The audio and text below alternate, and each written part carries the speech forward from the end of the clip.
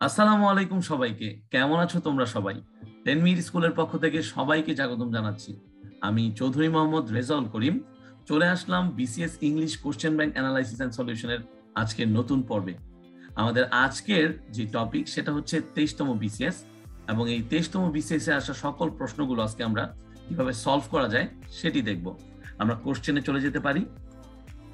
আমাদের প্রথম যেই কোশ্চেনটা আছে সেটা কিন্তু গ্রামার থেকে। তো যেই কথাটা আমি সবসময় বলি যে এই বিসিএস ইংলিশ যেই প্রিলিমিনারি কোশ্চেনগুলো হয় এমসিকিউ স্টাইলে, সেখানে কিন্তু আমরা দুই ধরনের জিনিস দেখতে পাই। একটা হচ্ছে একদম বেসিক গ্রামার রুল ওয়াইজ যে একটা পার্ট থাকে, যেখানে গ্রামার রিলেটেড অনেক কোশ্চেন থাকে অথবা ভোকাবুলারি থাকে। আরেকটা ব্যাপার হচ্ছে আমাদের লিটারেচার থেকে কোশ্চেন আসে। ইংলিশ লিটারেচার থেকে কিন্তু আমাদের প্রায় সময় কোশ্চেন চলে আসে। এই ইংলিশ লিটারেচার থেকে আসা কোশ্চেনগুলো যদি আমরা সঠিকভাবে উত্তর করতে চাই, তাহলে অবভিয়াসলি আমাদেরকে এই ইংলিশ লিটারেচারের যেই ওয়ার্ডগুলো আছে, এইজগুলো আছে, ফেজগুলো আছে, সবগুলো জানতে হবে। এবং যে প্রমিনেন্ট রাইটার ছিল তাদের যে লিটারারি ওয়ার্কগুলো ছিল সেগুলো সম্পর্কে আমাদের খুব ভালো করে ধারণা নিতে হবে। সেগুলো কত সালে প্রকাশিত হয়েছিল, গুরুত্বপূর্ণ ওয়ার্কগুলোর কি কি নাম, কে ড্রামাটিস্ট ছিলেন, কে একজন পোয়েম ছিলেন, কে নোভেলিস্ট ছিলেন, এই বিষয়গুলো আমাদেরকে একদম নখদর্পণে রাখতে হবে যদি আমরা এই লিটারেচার পার্টটাই ভালো করতে চাই। তাহলে আমরা কিন্তু এই প্রথম যে কোশ্চেনটা গ্রামার পার্টে ছিল সেখানে ফেরত আসতে পারি। আমরা দেখতে পাচ্ছি যে এখানে বলা আছে কমপ্লিট দ্য ফলোইং সেন্টেন্স, অর্থাৎ এই সেন্টেন্সটাকে কমপ্লিট করতে বলা হয়েছে। আমরা কিন্তু ক্লাস 9-10-এ, এরপর যখন এসএসসি এক্সাম দেই বা এইচএসসি এক্সামে, আমরা কিন্তু এই কমপ্লিটিং সেন্টেন্স এই ধরনের একটা গ্রামাটিক্যাল পার্ট দেখে থাকি, এবং সেই কমপ্লিটিং সেন্টেন্সে বিভিন্ন ধরনের কোশ্চেন চলে আসে। তো আমরা একটু দেখি যে এখানে কেমন ছিল কোশ্চেনটা। If I had known you wire coming, তাহলে আমরা কিন্তু একটা নির্দিষ্ট অর্থ পাচ্ছি এখানে, এবং এখানে একটা ক্লু আমাদেরকে দেওয়া আছে যে এখানে কিন্তু সেন্টেন্সটি শুরু হয়েছে ইফ দিয়ে। অর্থাৎ ইফ দিয়ে কোনো বাক্য যখন শুরু হয়, ওই বাক্যটাকে আমরা বেসিকলি কমপ্লেক্স সেন্টেন্স হিসেবে ধরে নেই, কারণ সেই ক্ষেত্রে দুইটা ক্লজ থাকে, একটা হচ্ছে আমাদের প্রিন্সিপাল ক্লজ, আরেকটা হচ্ছে আমাদের এই ইফ যুক্ত ক্লজ, যেটাকে আমরা সাবঅর্ডিনেট ক্লজ বলি। আরেকটা ব্যাপার হচ্ছে এই ধরনের কমপ্লেক্স সেন্টেন্সগুলোকে আমরা একটা স্পেশাল নাম দেই, যেটার নাম হচ্ছে কন্ডিশনালস। এই কন্ডিশনালসকে আমরা তিন ভাগে পেয়ে থাকি। একটা হচ্ছে আমাদের ফার্স্ট কন্ডিশনাল, আরেকটা হচ্ছে আমাদের সেকেন্ড কন্ডিশনাল, এবং শেষেরটা হচ্ছে থার্ড কন্ডিশনাল। এখানে যেই অংশটুক দেওয়া আছে ইফ ক্লজের, এটাকে যদি আমরা বলি ইফ ক্লজ, যেটা হচ্ছে একটা সাবঅর্ডিনেট ক্লজ বা সাহায্যকারী বাক্যাংশ। এই ইফ ক্লজে কিন্তু আমাদের প্যাটার্নটা হচ্ছে খুব easy, subject plus had plus V3। তাহলে খুব ইজিলি আমরা বলতে পারি এটা আমাদের থার্ড কন্ডিশনাল থেকে আসা একটা কোশ্চেন, কারণ থার্ড কন্ডিশনাল আমরা এরকম একটা স্ট্রাকচার পাই যে if plus subject plus had plus V3 plus extension plus আবারও subject plus would or could or might plus have plus V3, যেটাকে আমরা পারফেক্ট কন্ডিশনাল বলি। এই অংশটুকু আমরা পারফেক্ট কন্ডিশনাল বলি, প্লাস এক্সটেনশন। তাহলে এই পার্টিকুলার রুলসটা যাদের মনে থাকবে তারা কিন্তু এখানে সহজে অ্যান্সার দিতে পারবে, কারণ এখানে যে অপশনগুলো দেওয়া আছে, I would go to the station, তাহলে আমরা দেখতে পাচ্ছি I would go to the station, I had gone to the station, I would have gone to the station, I would be going to the station।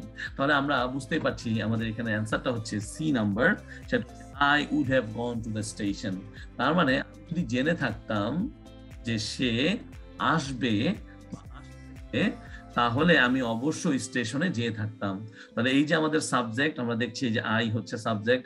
এই যে আমরা এখানে তিনটা option ছিল মোডাল ভার্বের, আমরা এখানে একটাই দেখছি যেটা আছে উড, একটা বাক্যে একটাই থাকবে।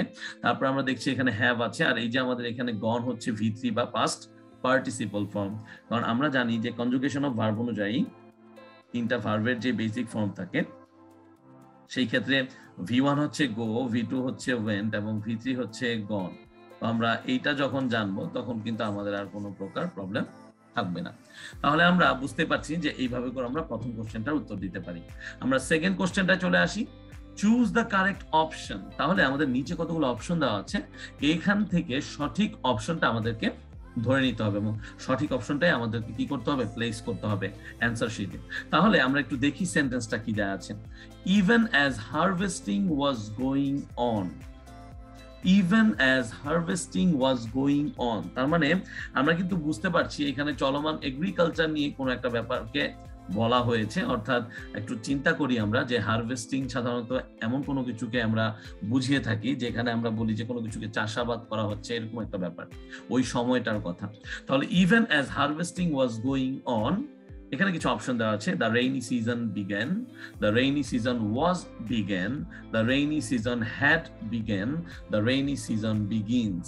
তাহলে আমাদের একটা জিনিস খুব সুন্দর করে খেয়াল রাখতে হবে যে যদি কখনো এরকম আমরা সেন্টেন্স পাই যে ইভেন আছে, অথবা আমরা বলতে পারি ওয়েন আছে, অথবা আমরা দেখি অ্যাজ আছে, এই ধরনের কোনো একটা সাবঅর্ডিনেট কনজাংশন দিয়ে যদি বাক্যটা শুরু হয়, তাহলে এর পরে যদি আমরা দেখি যে এই যে আমাদের সাবজেক্ট প্লাস হচ্ছে বি ভার্ব প্লাস হচ্ছে মেইন ভার্ব, অর্থাৎ কন্টিনিউয়াস প্যাটার্নে আছে এখানে।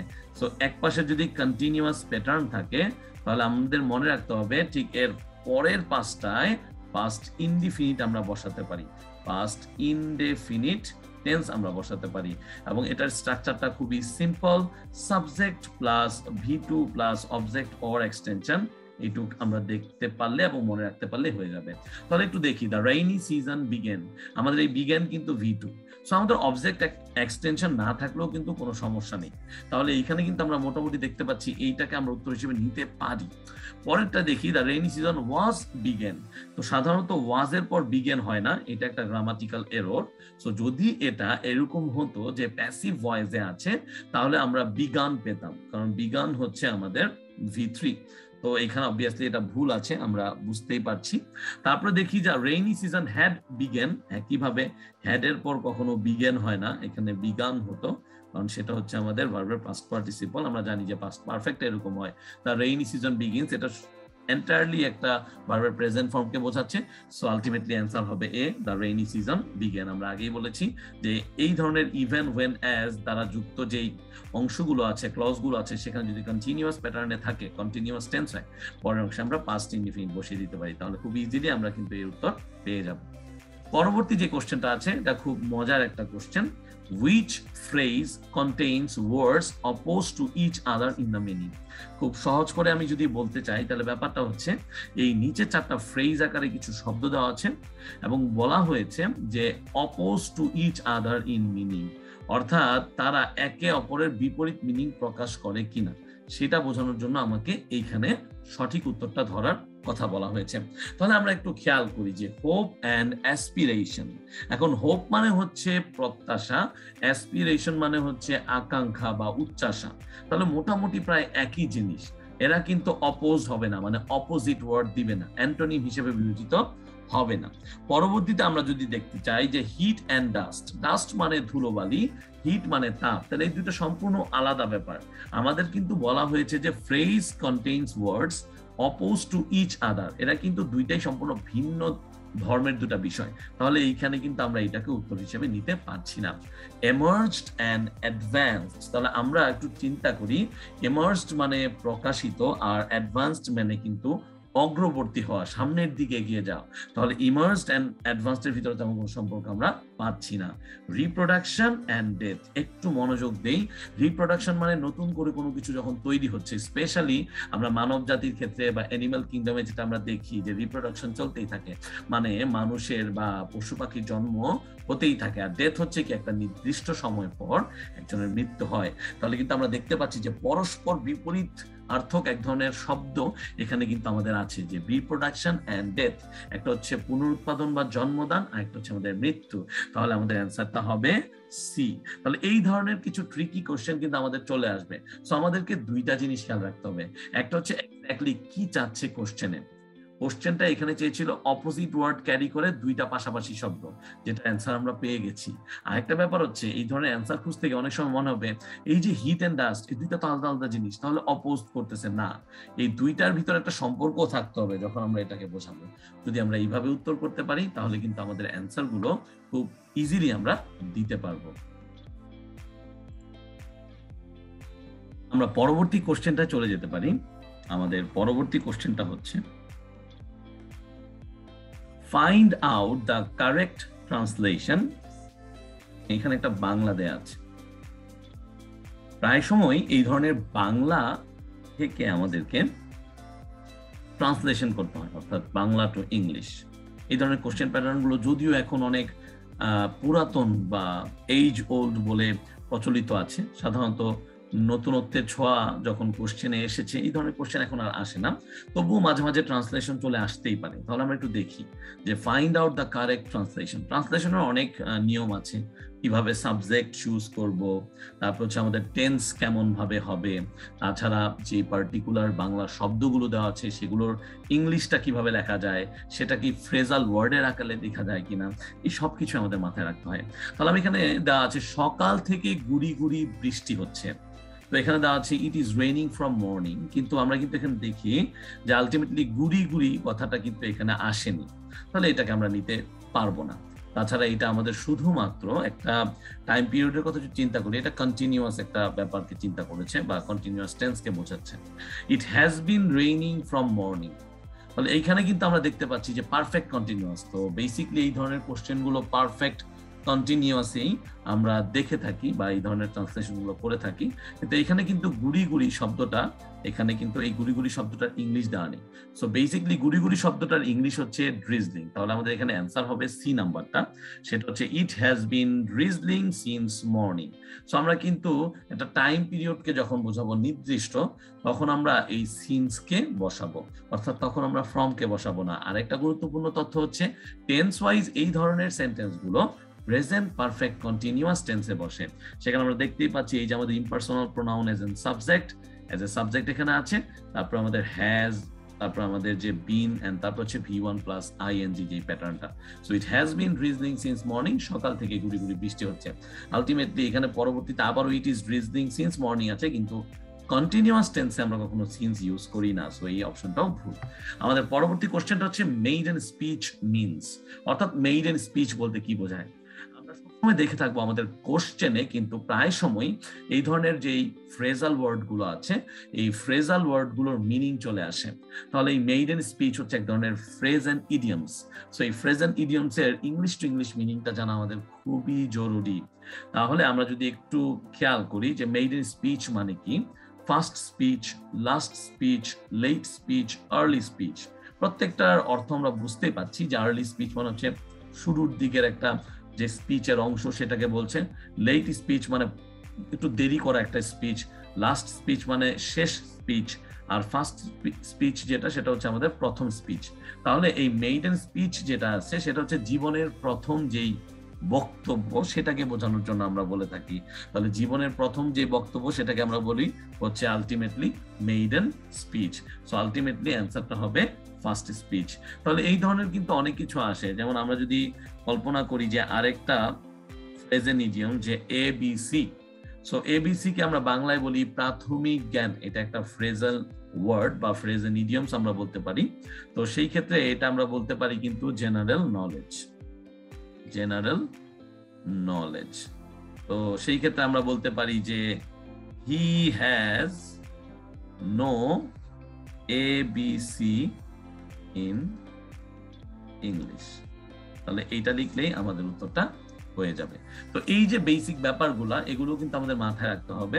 তো মেইডেন স্পিচের যেই অ্যান্সারটা সেটা হবে ফার্স্ট স্পিচ।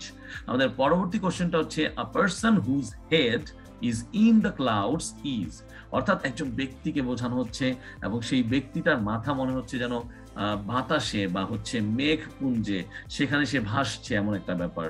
সো আলটিমেটলি এই ধরনের যে এক্সপ্লেনেশনটা আমরা দেখতে পাচ্ছি এই সেন্টেন্সে, এটাকে আমরা সাধারণত যেটা দিয়ে প্রকাশ করি সেটা হচ্ছে আ ডে ড্রিমার। তার মানে আমরা কি বলছি, আ ডে ড্রিমার। তার মানে হচ্ছে যে দিবা স্বপ্ন দেখে, অলিক স্বপ্ন দেখে, যে স্বপ্নের কোনো ভিত্তি নেই। তো ওই ডে ড্রিমারকে আমরা সাধারণত এইভাবে ব্যাখ্যা করি যে কিনা আসলে তার মাথাটাকে মনে হচ্ছে ক্লাউডসে রেখে দিয়েছে এবং সে যত প্রকার উদ্ভট চিন্তা করে সারাদিন, যেগুলোর কোনো প্রকার মিনিং নেই, মিনিংলেস চিন্তা ভাবনা। সো এটা নিশ্চয়ই প্রাউড হবে না। প্রাউড হচ্ছে আমাদের গর্ব বা গর্বিত এমন একটা অবস্থা বোঝানোর জন্য ইউজ হয়। আমরা যদি একটু চিন্তা করি অ্যান এভিয়েটর, এভিয়েটর মানে হচ্ছে বৈমানিক, নিশ্চয়ই বৈমানিকের একটা কাজ থাকে, সো এটা অবশ্যই তার সাথে সম্পৃক্ততা রাখবে না। ইউজলেস মানে হচ্ছে যাকে দিয়ে কোনো কাজ করানো যায় না বা যেটা কোনো কাজের না, তো আলটিমেটলি এটাকে আমরা ইউজলেস বলি না, বেসিক্যালি এটাকে আমরা বলি আ ডে ড্রিমার, যেটার মানে হচ্ছে আ person whose head is in the clouds. আমাদের পরবর্তী কোশ্চেনটা হচ্ছে আইডেন্টিফাই দ্য কারেক্ট সেন্টেন্স। আমরা এই ধরনের ক্ষেত্রে এই কারেক্ট সেন্টেন্স যখন বের করতে যাব, যখন কোশ্চেন আমাদের সামনে থাকবে এক্সাম হলে, তখন আমাদেরকে বেশ কিছু জিনিস রাখতে হবে। সেটা হচ্ছে প্রথমতই যে সাবজেক্ট ভার্ব এগ্রিমেন্টটা, অর্থাৎ সাবজেক্ট আর ভার্বের যে সমন্বয় সেটা ঠিকঠাক আছে কিনা, এবং পরবর্তীতে দেখতে হবে যে সাবজেক্টটার এবং ভার্বের যে এগ্রিমেন্ট সেটার সাথে সাথে যে পুরো সেন্টেন্সটার যে কনটেক্সট সেটা ঠিক, ভাবগত যে যোগ্যতাটা থাকে একটা সেন্টেন্সের সেটা ঠিকঠাক আছে কিনা, নাকি ভুল কোনো ওয়ার্ড আমরা এখানে ইউজ করে ফেলেছি। আর একটা জিনিস আমরা দেখবো যে স্পেলিংটা ঠিক আছে কিনা। এই সব কিছু যদি আমরা ঠিকঠাক দেখতে পারি সেন্টেন্সের স্ট্রাকচার সহ, তাহলে কিন্তু আমরা সঠিক সেন্টেন্সটা সহজেই বের করতে পারবো।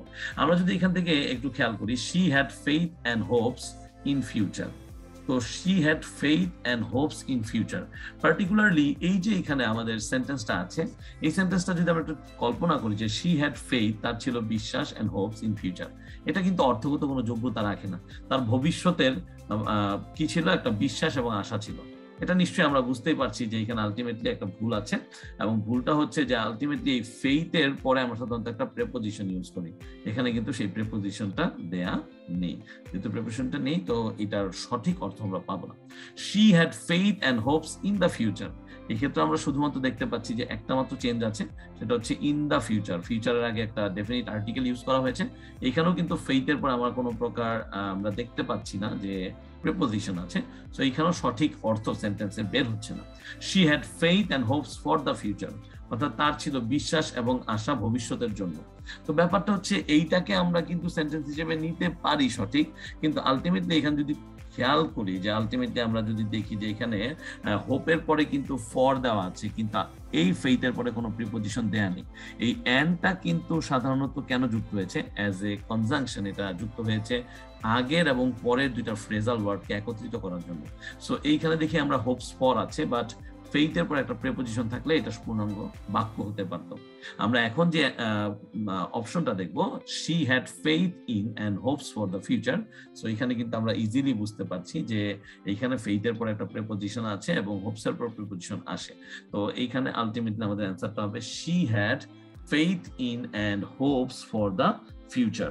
অর্থাৎ এই ক্ষেত্রে আমরা বুঝতে পারছি যে প্রিপোজিশনটা যদি আমরা সঠিকভাবে বসাতে পারি তাহলে আমাদের সেন্টেন্সটা যথার্থ হবে। কারণ ফেইথ ইন মানে হচ্ছে কোনো কিছুর উপর বিশ্বাস রাখা, আর হোপস ফর মানে হচ্ছে কোনো কিছুর উপর আশা প্রকাশ করা, অর্থাৎ তার ছিল বিশ্বাস এবং আশা ভবিষ্যতের জন্য। এরকম একটা অর্থে আমরা এই সেন্টেন্সটাকে ব্যবহার করতে পারি। আমাদের প্রিপোজিশনাল ইউজগুলো কিন্তু খুব ভালো করে মনে রাখতে হবে। অ্যাপ্রোপ্রিয়েট প্রিপোজিশন শুরু করে অ্যাপ্রোপ্রিয়েট প্রিপোজিশন এবং তার সাথে সাথে প্রিপোজিশনাল ইউজগুলো যদি খুব ভালো করে আমরা জানি, তাহলে কিন্তু আমরা এই ধরনের অ্যান্সারগুলো দিতে পারবো।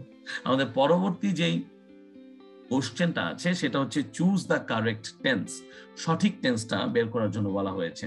সো আমরা একটু দেখি যে Javed was so exhausted that he laying down for a sleep. Javed was so exhausted that he had laid down for a sleep. Javed was so exhausted that he was lying down for a sleep. Javed was so exhausted that he will lay down for a sleep. মনে রাখতে হবে এখানে প্রত্যেকটা ক্ষেত্রে আমরা দেখতে পাচ্ছি so dot dot dot that, এই প্যাটার্নটা আছে। তাছাড়া এর আগে যেই ভার্বটা আছে সেই ভার্বটা হচ্ছে একটা V2, অর্থাৎ ওয়াজ যেটা দেওয়া আছে সেটা হচ্ছে ভার্বের পাস্ট ফর্মকে নির্দেশ করে। তাহলে একটা জিনিস আমরা ইজিলি মনে রাখবো বা খুব সহজেই খেয়াল করব যে যখন আমরা এই ধরনের so dot dot dot that দিয়ে সেন্টেন্স তৈরি করব, তখন তার আগে যদি পাস্ট টেন্স থাকে এরপরে কখনোই প্রেজেন্ট বা ফিউচার হবে না। তো সেই ক্ষেত্রে আমরা যদি বলি যে ultimately he will lay down for a sleep, এটা একদমই অ্যান্সার হিসেবে আমরা নিতে পারি না। সো বাকি যেগুলো আছে যে he laid down and he was lying down, সেক্ষেত্রে আমরা একটু খেয়াল করি যে এখানে আমরা কন্টিনিউয়াস টেন্স দেখতে পাচ্ছি, এখানে আমরা দেখতে পাচ্ছি যে had laid, তার মানে হচ্ছে এখানে আমরা had প্লাস V3 দেখতে পাচ্ছি, আর এখানে আছে lain যেটা হচ্ছে আলটিমেটলি V3 তে আমরা পেয়ে যাই। তো আমাদের এখানে অ্যান্সারটা হচ্ছে আলটিমেটলি এই সি নাম্বারটা, যে Javed was so exhausted that he was lying down for a sleep। তার দুটো কারণ আছে। প্রথম কারণটা তো আমরা বলে দিয়েছি যে এখানে was থাকার কারণে কখনো এখানে ফিউচার অথবা প্রেজেন্ট টেন্স কোনোটাই ইউজ হবে না। এই ক্ষেত্রে Jabed was so exhausted that যখন আমরা বলছি হি lane down for a slip, যখন আমরা এই যে লেইন কথাটা বলতেছি এটা হচ্ছে একটা পাস্ট পার্টিসিপল। এখন পাস্ট পার্টিসিপল যখন আমরা ব্যবহার করবো, যেটাকে আমরা V3 বলছি, তার আগে অবভিয়াসলি একটা টু হ্যাভ ভার্ব থাকা উচিত ছিল, দ্যাট মিনস হ্যাড থাকা উচিত ছিল। যেহেতু এটা ছিল না তাহলে এটা অ্যান্সার হবে না। আর এখানে যেটা হ্যাড লেইড আছে, এই লেইড সম্পূর্ণ একটা ভিন্ন অর্থ প্রকাশ করে। তো এই লেইডটা এখানে থাকার কারণে, এখানে যদিও হ্যাড প্লাস V3 হয়েছে, কিন্তু এর অর্থগত ভিন্নতা থাকার কারণে সাধারণত আমরা এটাকে উত্তর হিসেবে নিতে পারবো না। সো আলটিমেটলি আমাদের অ্যান্সারটা হবে Jabed was so exhausted that, অর্থাৎ জাবেদ একজন ব্যক্তি এতটাই সে পরিশ্রান্ত হয়ে গিয়েছিল, হয়তো অনেক পরিশ্রম করেছে তাই সে একদম দুর্বল হয়ে গিয়েছিল, that he was lying down for a sleep, সে হচ্ছে একদম ঘুমানোর জন্য শুয়ে পড়েছিল, এরকম একটা ব্যাপার। তাহলে আমরা পরবর্তী কোশ্চেনটায় চলে যাই। আর সিনোনিম ফর রিজেন্টমেন্ট ইজ, আমরা বলেছি যে ভোকাবুলারি পার্ট থেকে অনেক কোশ্চেন আসবে। ভোকাবুলারি পার্টে সাধারণত একটা ওয়ার্ডের ইংলিশ টু ইংলিশ মিনিং আমরা জানতে দেখি যে কোশ্চেনে, তারপরে আমরা দেখি যে এরকম একটা সিনোনিম চলে আসে বা একটা অ্যান্টোনিম চলে আসে। তো ওই একই ধারায় কিন্তু এখানে বলেছে আর সিনোনিম ফর রিজেন্টমেন্ট ইজ, অর্থাৎ এই রিজেন্টমেন্ট শব্দটার অর্থ যদি আমরা জেনে থাকি তাহলে আমরা খুব ইজিলি এটার অর্থটা প্রকাশ করতে পারবো। তো রিজেন্টমেন্ট মানে হচ্ছে সাধারণত রাগ বা বিরক্তিকে বোঝানো হয় এই ওয়ার্ড দিয়ে। তো রাগ বা বিরক্তি প্রকাশ। তো এটার ক্ষেত্রে আমরা দেখি ফিয়ার মানে ভয়, অ্যাঙ্গার মানে হচ্ছে একটু বলতে পারি যে আলটিমেটলি রাগ দেখানো। তারপরে এখানে আছে ইন্ডিগনেশন, ইন্ডিগনেশন শব্দটার অর্থ হচ্ছে এরকম যে ক্ষোভ, ক্ষোভ বোঝানোর জন্য আমরা বলি। প্যানিক মানে কেউ যদি কোনো ট্রাবলে পড়ে সেখানে থেকে আতঙ্ক যখন ফিল করে, এরকম একটা ব্যাপার যে আতঙ্কিত আছে, তখন আমরা প্যানিক শব্দটা ইউজ করি। তাহলে এখানে অ্যান্সারটা হবে ইন্ডিগনেশন। কারণ রিজেন্টমেন্ট মানে হচ্ছে রাগ, তার সাথে বিরক্তি, এরকম একটা মিশেল। তো এই ক্ষেত্রে অ্যাঙ্গারটাকে আমরা সঠিক হিসেবে না ধরে ইন্ডিগনেশনটাকেই সঠিক হিসেবে ধরবো, যেটার নাম হচ্ছে আমরা বলি যে ক্ষোভ বা কিছুটা কারণে যে ক্ষোভটা আমরা দেখাই সেটাকেও বলে থাকতে পারি আমরা এই ইন্ডিগনেশন। সো আমাদেরকে প্রচুর এই ধরনের শব্দ নিয়ে আলোচনা করতে হবে। আমরা পারলে একটু খাতায় লিখে রাখতে পারি, এবং খাতার ভিতরে যতগুলো গত প্রায় 10 বছর ধরে যে ধরনের কোশ্চেন গুলো এসেছে বিভিন্ন প্রতিযোগিতামূলক পরীক্ষায়, যে সিনোনিম অ্যান্টোনিম গুলো এসেছে বা ওয়ার্ড মিনিং এর সাথে সামঞ্জস্যপূর্ণ যে কোশ্চেন গুলো এসেছে, সেগুলো কিন্তু আমরা যদি একটা খাতায় লিখে রাখতে পারি তাহলে আমাদের সহজেই একটা রিভিশন আমরা দিতে পারবো, যদিও এখান থেকে ওয়ার্ড শব্দ পড়েই যায়। পরবর্তী যে কোশ্চেনটা, the captain left the boat because it. তাহলে আমরা একটু খেয়াল করি, এখানে the captain left the boat because it, তার মানে ক্যাপ্টেন যে ছিল বোটের, সে হচ্ছে ওই বোট থেকে পড়ে যায় বা সেখান থেকে সরে যায়, চলে যায়, বিকজ ইট। এখন আমরা বুঝতে পারছি বোট কোথায় থাকে, সাধারণত নদীতে। তো স্বাভাবিকভাবে নদীতে বা পানি পূর্ণ যে কোনো একটা স্থানে হয়তো ছিল, সেখান থেকে সে চলে গেল। কেন? এখানে কিছু অপশন দেওয়া আছে, turn down, turn up, turn bottom and turn over. তাহলে প্রত্যেকটা জিনিস আমরা একটু বোঝার চেষ্টা করি। টার্ন ডাউন মানে আমরা বলে থাকি এরকম যে উল্টানো, কোনো কিছু উল্টিয়ে যাচ্ছে। টার্ন আপ যখন আমরা বলি তার মানে হচ্ছে কোনো কিছুর আগমন করা। আমরা যখন বলি কোনো কিছুর আগমন করা তখন আমরা বলি যে টার্ন আপ। যখন আমরা আবার বলি টার্ন বটম, তাহলে এই ধরনের ফ্রেজের সন্ধান আমরা পাই না। এই টার্ন বটম বলে কোনো কিছু আমরা সহজে কোথাও ব্যবহার করতে দেখি না। আরেকটা হচ্ছে টার্ন ওভার। টার্ন ওভার মানে হচ্ছে উল্টে যাওয়া, এটাও আমরা সাধারণত বলে থাকি উল্টে যাওয়া বা পাশ ফেরানো। তাহলে আমরা একটু দেখি, উল্টে যাওয়া বা পাশ ফেরানো, পাশ ফেরা। তাহলে এইখানে আমরা একটু বুঝি যে সে কোনো একটা কারণে আলটিমেটলি এই যে বোটটা আছে সেটা লেফট করেছিল। তো এখানে অ্যান্সারটা হচ্ছে টার্ন ওভার। অর্থাৎ বোটটা যখন আমরা দেখি যে টার্ন ওভার হয়ে গেল, অর্থাৎ উল্টে গেল, তখন কিন্তু ক্যাপ্টেন যে ছিল সে সেখান থেকে চলে গেল। এই লেফট হচ্ছে সাধারণত ভার্বের পাস্ট ফর্ম। এটা লিভ নামক একটা প্রেজেন্ট ফর্ম থেকে এটার পাস্ট ফর্ম আমরা পেয়ে থাকি। সো এইভাবে কিন্তু আমরা একটু দেখি যে এই গ্রুপ ভার্ব গুলো খুব ইম্পর্টেন্ট। সো গ্রুপ ভার্ব টপিকটা আমাদেরকে খুব ভালো করে পড়তে হবে, কারণ গ্রুপ ভার্ব সম্পর্কে ভালো না জানলে কিন্তু আমরা বুঝতে পারবো না কোটার কি উত্তর হতে পারে।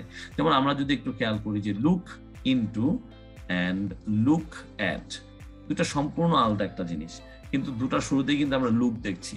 সো এই প্রিপোজিশনের চেঞ্জ হওয়াতে এটার অর্থ চেঞ্জ হয়ে যায়। লুক ইনটু মানে হচ্ছে কোনো কিছুতে ইনভেস্টিগেট করা, দ্যাট মিনস ইনভেস্টিগেশনকে বোঝানো হয়। আর লুক অ্যাট মানে হচ্ছে কোনো কিছুর দিকে তাকানো, গেইজ আমরা বলতে পারি, এক দৃষ্টিতে খুবই মনোযোগ দিয়ে মনোনিবেশ করে তাকিয়ে থাকার প্রক্রিয়াটাকে আমরা লুক এট বলে থাকি। আমাদের পরের কোশ্চেনটা হচ্ছে one should be careful about dash duty.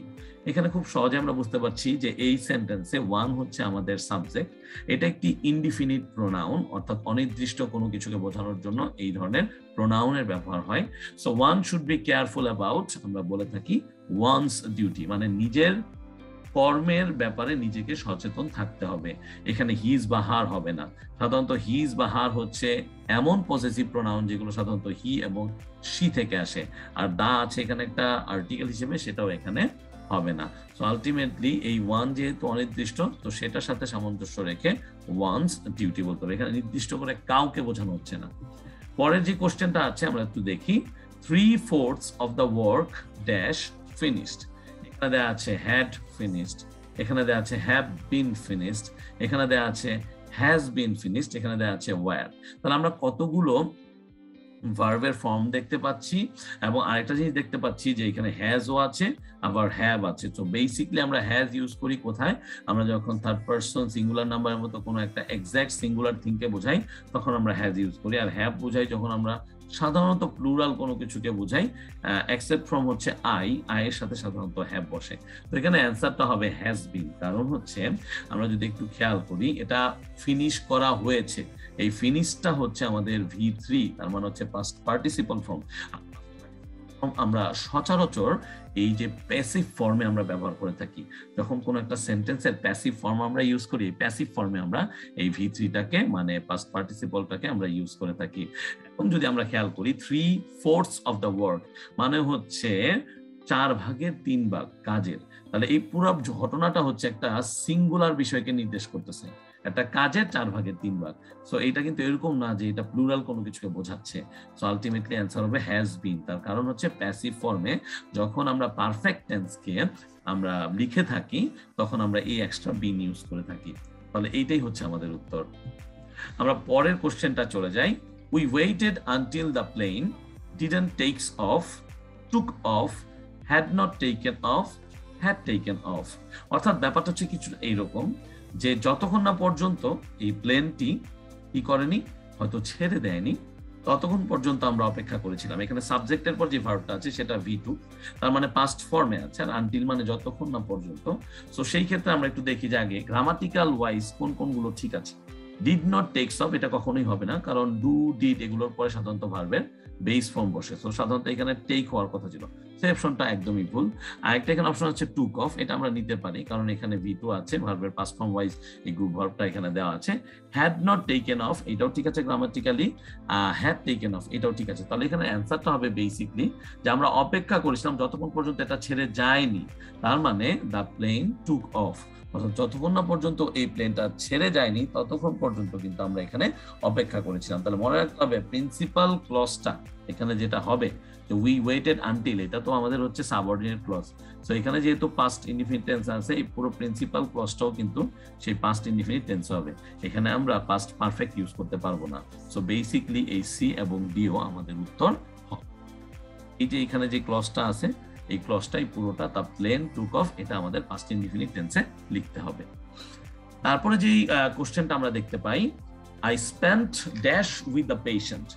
I spent dash with the patient, তার মানে আমার এখানে কিছু অপশন দেওয়া আছে, sometimes, sometime, sometime, sometimes। So basically এইখানে আমরা কিছু জিনিস দেখবো যে প্রত্যেকটাই প্রায় একই রকম শব্দ মনে হচ্ছে, কিছু স্পেসিং বাদে, আর কিছু ক্ষেত্রে আমরা অ্যাস পাচ্ছি আর কিছু ক্ষেত্রে আমরা অ্যাস পাচ্ছি না। তাহলে প্রথম যেটা আছে এটার মানে হচ্ছে প্রায় বা মাঝে মধ্যে, আমরা এটাকে বলে থাকি প্রায় বা মাঝে মধ্যে। আমরা সামটাইম বোঝাতে কোনো একটা সময়কে বোঝাই, তাহলে আমরা এখানে লিখতে পারি কোনো এক সময়। তারপর আমরা দেখি সাম টাইম, তো এই সাম টাইম হচ্ছে কিছুটা সময়, এখানে একটা স্পেস আছে।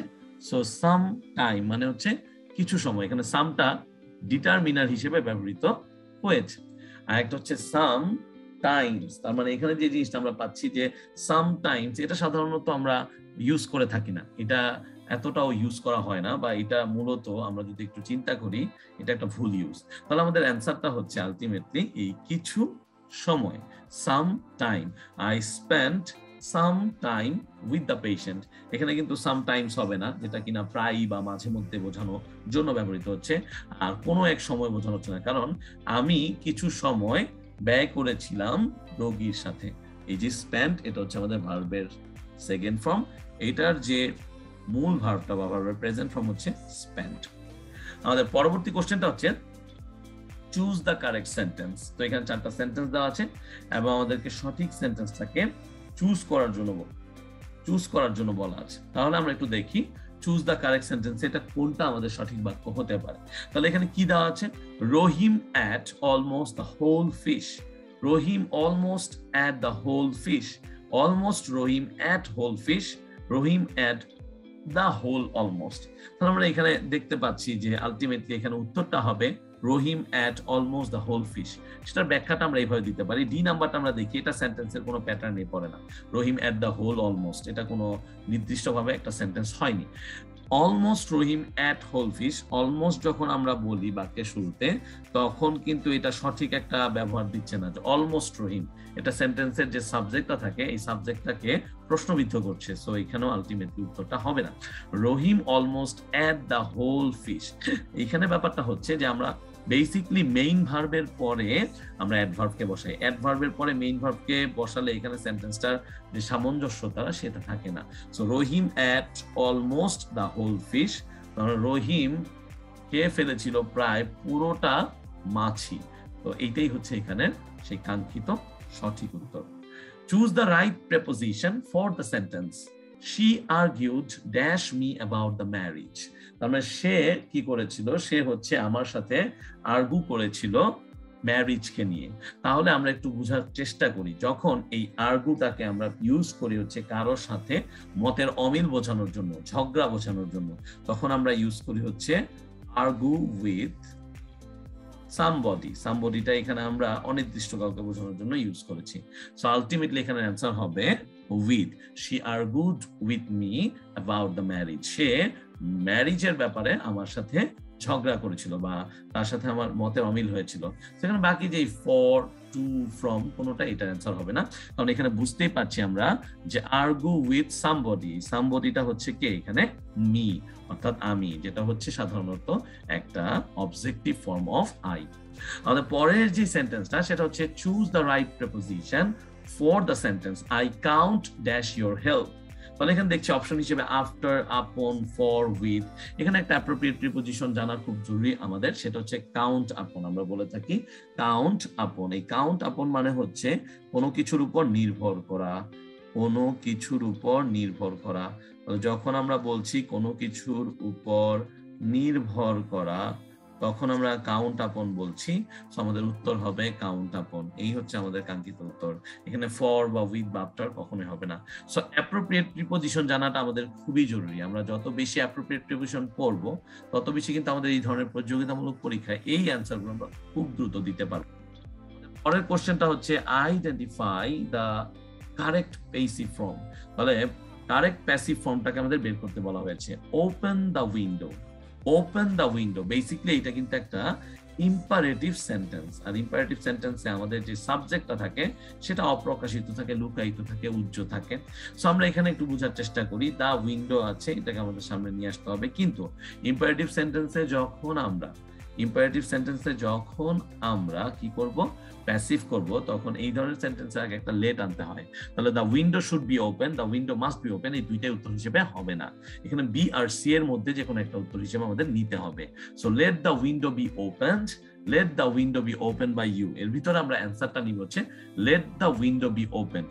আমাদের শেষে এই আলাদা করে বাই ইউ লেখার দরকার নেই। হ্যাঁ, আমরা বুঝে নেব যে আমাকে বলা হচ্ছে বা তোমাকে বলছি যে তুমি ওপেন দ্য উইন্ডো, উইন্ডোটা খোলো, কিন্তু তার মানে এই না যে আমাদেরকে বাই ইউটা লিখতে হবে, কারণ এখানে আননেসেসারি সেটা লেখা।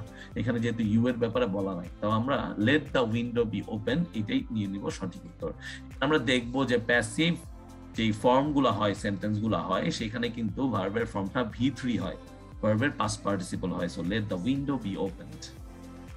আমরা পরবর্তী কোশ্চেনে চলে যাব। Choose the appropriate meaning of the idiom so and so. তাহলে আমরা কিন্তু দেখি যে ইডিয়মস এন্ড ফ্রেজ গুলো প্রচুর আসে এবং এটার অর্থটা আমাদেরকে বের করতে হবে যে সোয়ান সং মানে কি। সো বেসিক্যালি সোয়ান সং মানে হচ্ছে অন্তিম গীত, শেষ কীর্তি, শেষ কর্ম। তাহলে আমরা একটু দেখি, আর্লি ওয়ার্ক কখনোই হবে না, মিডল ওয়ার্ক কখনো হবে না। আর্লি মানে শুরুর দিকের কাজ, মিডল মানে মাঝের কাজ, last work and first work, first মানে শুরু এবং লাস্ট ওয়ার্ক মানে আমরা বুঝতে পারছি শেষ কাজ। সো অ্যান্সার হবে ইজিলি শেষ কাজ, কারণ শেষ কাজ হবে এই কারণে সোয়ান সং হচ্ছে এমন একটা ফ্রেজ এন্ড ইডিয়মস যেটা বোঝায় যে অন্তিম কর্ম বা শেষ যেই কাজটা বা শেষ কর্মটা সেটা। পরের যে কোশ্চেনটা আছে যে complete the sentence, okay, trees have dash of their lives, trees have dash of their lives, অর্থাৎ বোঝাচ্ছে যে গাছপালাগুলো তাদের যে পাতা আছে সেগুলো কি করেছে, সেগুলো হচ্ছে ফেলে দিয়েছে। তাহলে যদি আমরা একটু খেয়াল করি যে থ্রোন আছে, এখানে ফলেন আছে, কাস্ট আছে এন্ড হচ্ছে পুট আছে। সো খেয়াল করি থ্রো অফ, থ্রো অফ মানে কি, থ্রো অফ মানে খুলে ফেলা বা ছুড়ে দেওয়া, ছেড়ে ফেলা। ফল অফ মানে কি, ফল অফ মানে সাধারণত ক্ষুদ্রতর হওয়া। আর কাস্ট অফ মানে হচ্ছে আলগা করা, পড়ে যাওয়া। আর পুট অফ মানে হচ্ছে পোশাক খুলে ফেলা। তাহলে পুট অফ কখনোই হবে না। থ্রোন অফ নিজে নিজে তো আর গাছ তার পাতাকে ঝেড়ে ফেলতে পারে না, ঠিক না? আমরা ঝাটকা দিই তখন কিন্তু গাছের পাতা পড়ে, আর নরমালি গাছের পাতা নরমালি পড়ে যায়। সো সেখানে থ্রোনটা আমাদের হবে না অপশন, আমাদের অ্যান্সারটা হবে ক্যাস্ট অফ। তার মানে হচ্ছে এই যে গাছের পাতাগুলো আছে এগুলো কি হচ্ছে, এগুলো নিজে নিজে থেকে খুলে পড়ে বা আলগা হয়ে যায়। স্পেশালি শীতকালে আমরা এই জিনিসটা দেখে থাকি। তাহলে আমাদের কোশ্চেনগুলো এখানেই শেষ হচ্ছে এবং আমরা বুঝতেই পারছি যে এগুলো খুব মজাদার ছিল এবং আশা করি আমরা সবাই এই প্রশ্নের ব্যাখ্যাগুলো বুঝতে পেরেছি। সো দেখা হবে পরবর্তীতে পরবর্তী একটি লেসন নিয়ে। সেই পর্যন্ত সবাই ভালো থাকো। আসসালামু আলাইকুম।